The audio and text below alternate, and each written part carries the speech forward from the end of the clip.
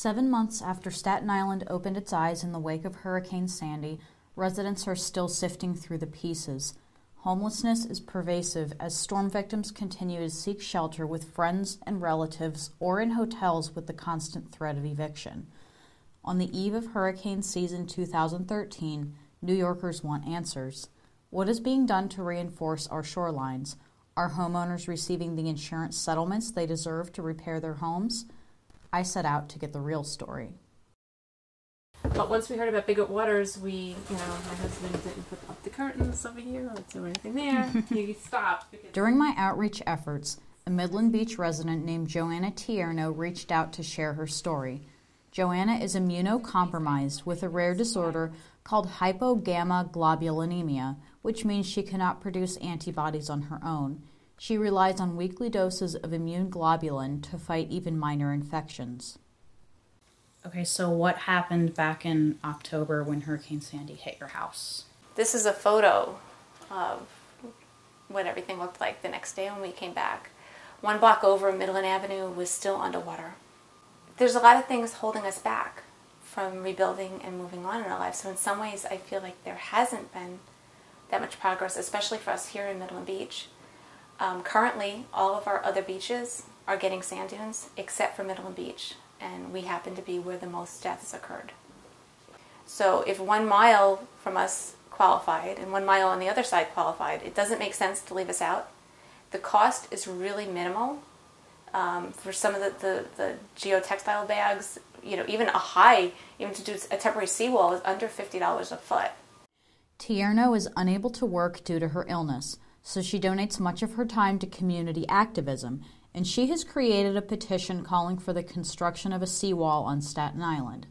So far, she has collected over 5,000 signatures. When you look at the devastation and damage that was here, to not protect us is just completely reckless. And it's going to compromise the beaches who are getting protected. Because if we're open, the water's going to come in and it's going to flood outward to the other beaches. But most of my neighbors stayed 24 hours a day. I mean, even through, the snow and freezing temperatures with absolutely nothing, with no heat, no utilities at all. I don't know one person that said, thank God I had insurance. Alex Dabrowski is the head of the Crescent Beach Buyout Committee. Well, there are 2 types of insurance premiums. There's homeowners insurance, which specifically excludes water damage. So home insurance will not be of any use here. What really matters is flood insurance. The problem is that the amounts they typically pay out are nowhere near the reality or the real cost of actually restoring and rebuilding a home. And the experience has not been a good one because the flood insurance policy doesn't pay for all the damage. It actually pays for specifically defined covered categories of damage. Specific categories of damage not covered by flood insurance can be substantial. For example, any damage above the waterline is typically not covered, even if it results from structural weakness from the flooding. If your whole house is trashed, well, they'll only cover specific aspects of it that are directly attributable to the flooding and to the flood surge and the storm damage. Our home sustained 6 feet worth of flooding. Our experience was that our street became uninhabitable. We had probably 40, 50, 60 houses that were flooded. After being displaced from his home and neighborhood, Dabrowski witnessed the devastation firsthand and decided to lead an organized effort to encourage government buyouts of land in his neighborhood. Under the buyout program, homes in high-risk zones can apply to have FEMA buy out their properties to reserve the land for open space. So far, Oakwood Beach is the only region in Staten Island approved for buyouts.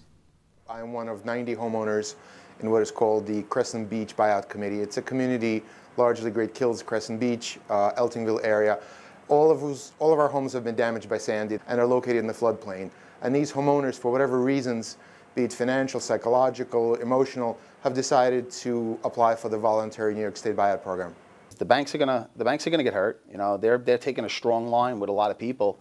But these people, their resiliency is just going to be so strong. They will walk from their homes, and they've told me this, so I know it's going to happen. Sal Criscuolo is a mortgage loan officer with Real Estate Mortgage Network in Staten Island. During the crisis caused by Sandy, Criscuolo took off from work for 2.5 months to volunteer with recovery efforts. Well, after the hurricane hit the following morning, we went out and we saw the devastation. We had no idea that it was as bad as it actually was. We saw people struggling, with furniture, and just there was search and rescue teams out there. And then we just started helping people, families. We were going house to house. Everybody needed help in one way or another. I was registered for the marathon. My group came together and came to Staten Island and also helped with the effort. These people have nowhere to go. They're going to probably just not pay their mortgage, walk away from their home, and kill property values in their areas. And we'll see how that shakes out. But everything's still up in the air, even building codes, everything. These people pay insurance, so they're insured if something happens to their home. And FEMA is supposed to be like gap insurance for them, but it's either wind or it's water. And now with the Bigger Waters Flood Act, we're being told that you have to come up with money to elevate to a new code. Introduced in June of 2012 in response to fiscal issues from Hurricane Katrina, the Bigger Waters Flood Insurance Reform Act allows premium rates to increase by a whopping 20% annually. It also allows for deductibles. Tierno says this bill is highly detrimental to homeowners in Staten Island, as it will cause flood insurance rates to skyrocket. You're going to have to pay super high flood insurance rates as high as $9,000 a year, which is about $800 a month, or in some places as much as $30,000 a year. And this is not what anybody bargained for when they bought their house.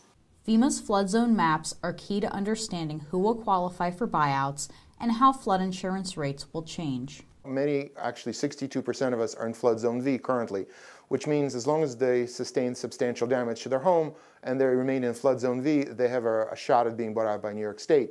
The issue that's going to be happening is that many people are going to be reclassified from zone V to zone A. That will lower the flood insurance premium, say, from $27,000 a year to about $9,000, which is good, and will also lessen their elevation requirements by a foot or two from what I've been hearing. So that's a good thing. On the other hand, people are still going to be required to elevate their houses, and they will have to pay a king's ransom if they fail to do so. And there are tremendous problematic issues of how do you sell a house when the next buyer has to pay $27,000 or even $9,000. So it puts everybody in limbo where they're afraid to do anything to their homes. But there's a lot of people who still aren't even rebuilt, and we're vulnerable to another storm. People think, oh, you guys in Staten Island just want taxpayers' money for a buyout, and that's all you care about. Well, I should tell you that in every case, there's been ambivalence expressed by people who are writing these little Sandy stories for our binder. They have lost a connection to their neighbors, to their neighborhood, to their way of life. They will certainly benefit from having the money to relocate somewhere else, but money doesn't solve everything. I hear their stories. Their stories are of agony and fear and anxiety and hopelessness. Many of them have small children, and they're terrified about what they can do to protect them, how they can protect them. We've had nervous breakdowns. We've had heart attacks. I'm concerned that hopeless and despairing people will do harm to themselves. What are some of the policy changes that need to be made?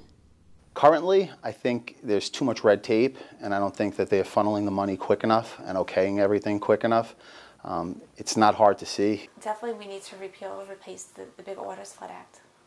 She also states that the biggest mistake FEMA made was not providing trailers for people whose homes were uninhabitable. Even if you have mild to moderate damage, it's a tremendous amount of work to come back from a hurricane like this. So that was a huge mistake, that we weren't given FEMA trailers. And I'm awaiting to hear from the Army Corps of Engineers. I know that they're going to be presenting their long-term plans for Staten Island soon. In 1995, the Army Corps of Engineers laid a blueprint for shoreline reinforcement on Staten Island's South Shore. The plan would implement a combination of dunes, levees, seawalls, and sediment fill. The Army Corps has experienced difficulty getting the plan funded and approved. Anthony Licciardello, the co-owner of real estate SINY.com, has also created his own plan based on Army Corps research. So I understand that before you started this company, you actually talked with the U.S. Army Corps of Engineers about shoreline reinforcement, and then you drafted a report based on what you learned with them. So tell me more about that. We learned that the Staten Island's coastline was at severe risk. There was a report done.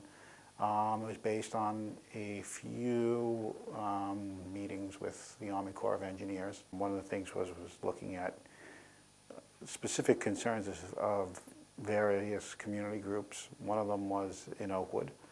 I have a copy of the report, and it basically highlights the need for a reinforced concrete barrier to be placed from just about the Verrazano Narrows all the way down to Tottenville. And while this may not have been the most aesthetically pleasing thing, and it was a concern about the long-term impacts if it wasn't done, but the aesthetic impacts were something that the Army Corps felt may be an issue. Upon learning about some of the plans, it was really apparent that there was a plan ready to be put into place. The problem was it was never implemented. There should be some level of accountability for why we've gotten to this point and why lives were lost as a result of it, fully knowing that this information was readily available prior to the storm. Yeah, everybody has a voice, and together as a group, we have a larger voice.